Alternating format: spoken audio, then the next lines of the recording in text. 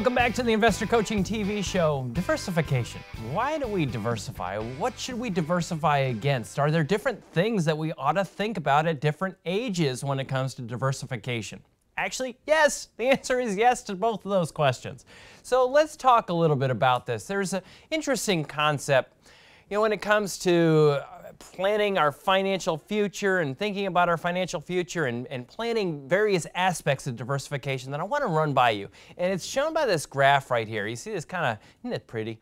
Actually, this graph shows different types of things that we diversify against. And one of them is human capital. The other one is financial assets. Now, that's going to change as we age. And let me explain why, what I'm talking about right here. What does this mean to you? Well, investment diversification. This may come as a shock to you that I'm going to tell you that investment diversification is not that important when you're younger. Why? Well, think about it. What is your value when you're younger? Where is most of your value? It's in your ability to earn an income, what we call human capital. Let's say I've got a very young person and we're trying to figure out what their value on paper is. Well, I'm going to add up two things. I'm going to look at their human capital, their ability to earn an income into the future. So I'm going to take all their future earnings and I'm going to bring it back to the present value and say, what's that worth on paper right now? And that number may be $705,000. Let's use that as an example. Now, their capital, in other words, their investments, the money that they've set aside from income that they've earned, may be minuscule, maybe only $4,000. Well, who really cares if I have a $4,000 investment if it's diversified? Where's most of my value? It's in my ability to earn an income. Well, how do I diversify that? Well, let's take a look at that. A young person should focus mainly on protecting their human capital.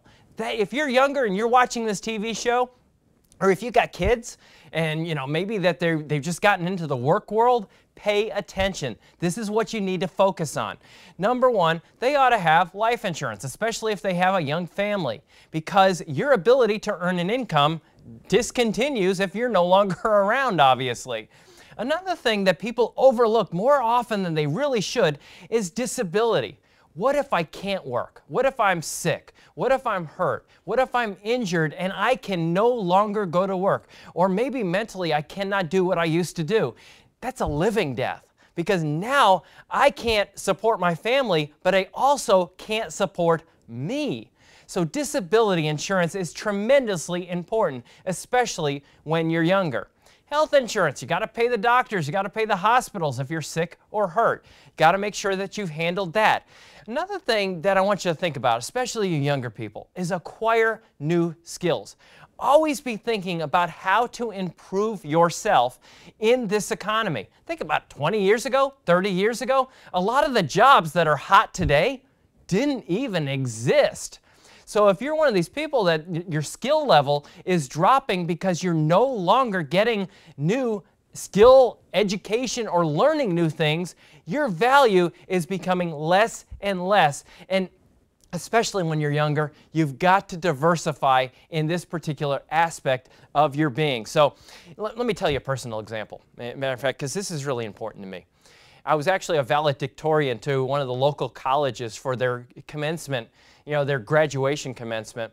And this is something I talked about a lot, because when I got out of college, I thought I'm going to make a resolution that every year I'm going to learn something new. And for the most part, every single year I've been out of college, I've done that. Now, basically what I did is I said, okay, number one, I'm going to get my Series 6 my license. I'm going to get Series 7, Series 63. I got life, health, disability license. I became a chartered financial consultant, a chartered life underwriter, a life underwriter training council fellow. I became an accredited asset management specialist, a lot of different designations. And every step of the way, what that has done is that has increased my value to my clients. I'm going to urge you to do the same thing in your industry. It's tremendously important, and you won't be sorry that you did it, especially down the road when things start to change in our world. Let's say we take a typical example. Let's say I've got a 22-year-old, and I say, well, okay, what do these numbers look like on paper? Well, that person may have a human capital value at that point in time in their life of $705,000. Now their financial assets may be nothing, so their total value is $705,000. At age 32, now all of a sudden their human capital value might be more because now they've got experience. Now they're worth more to their employer. Maybe that value is $870,000, and they start building up little assets here, $62,000. So their total value is about $932,000. Age 42, they may max out. Now they're worth $1 million in the workplace, and they've got $206,000. Now you see how this is starting to shift, and it's going from one to another? That's the point. As you get older, what's going on? Now you've got more financial assets. As you get older, your value in the marketplace or your ability to earn future income goes down. And that's what I always tell people. We go through two phases in life. One is where we work for money. The other is where money works for us.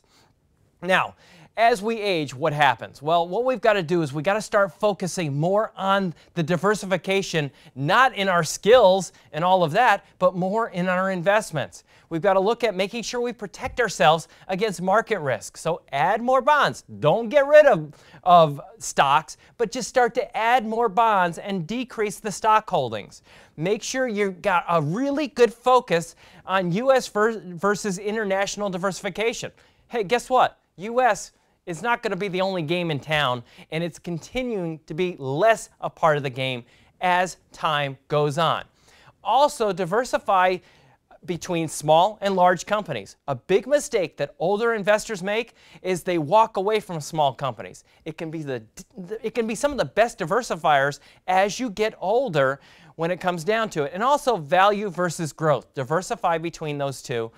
And another thing I don't want to de-emphasize, I can't overemphasize this, dollar devaluation risk. I kind of get tired of people talking about, protect yourself against inflation. That's meaningless. Think of it this way, dollar devaluation.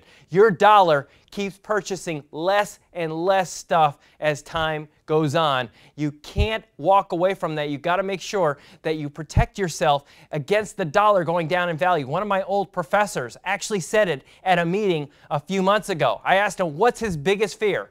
You know what he said? That the Fed gets it wrong. If they get it wrong, all of you investors that are focusing most of your attention on fixed investments are going to be real sorry. Now, how do we practically use this stuff? Well, here's a chart that's kind of cool to take a look at. Here's some of the latest thinking on how much you should have in stocks versus bonds as you age. Let me show you how to read this chart.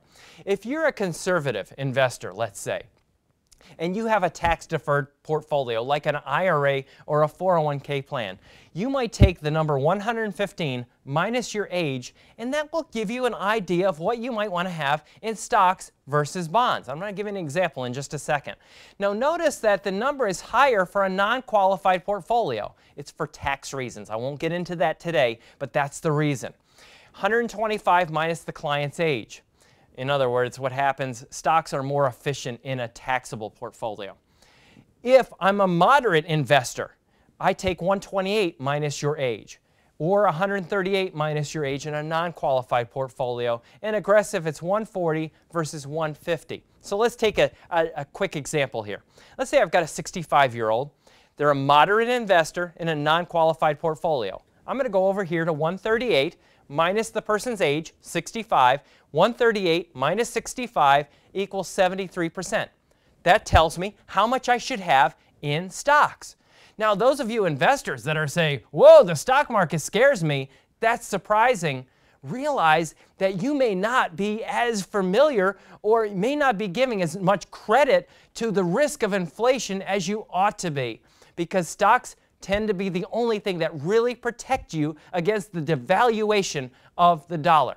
So I'll tell you what, after this break, I'm going to work more on your mind. I'm going to play some mind games with you. I'm going to talk about your mental thinking regarding investing and how that stinking thinking can cause you to make some really serious mistakes in the years going forward. Stay tuned. We'll be right back after this on the Investor Coaching TV show.